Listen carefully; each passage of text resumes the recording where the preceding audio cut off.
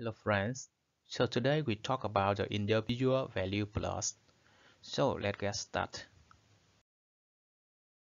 Suppose that we want to assess how consistently the laser machine produces a circle with target diameter is 70 mm. If we take a random sample of 15 samples from each of two production lines, so what is useful way for us to display the data? One choice would be a dot plot, which we learned about in the last lesson. Another graph we could use is the individual value plot. The individual value plot displays the individual data points for a single variable or a group of numeric variables. The vertical scale is for the data value.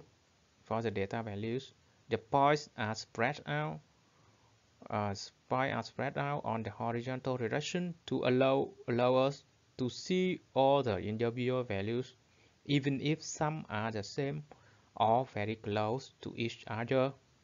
Here are the data from line 1 with dimensions that range from 58 to 63 mm. Although there are no obvious outliers in this dataset, we can see that the individual value plots would make them easy to spot. So here an example of the data from line 1 and line 2. So what can we conclude about the database on this individual value plot? Okay, we can see the line 2 has samples with a wider variety of dimension.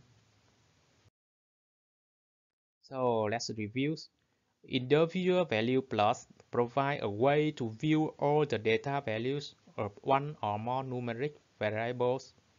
They are especially useful for small datasets and for comparing groups. Thank you for listening. In the next lesson, we'll talk about the box plots.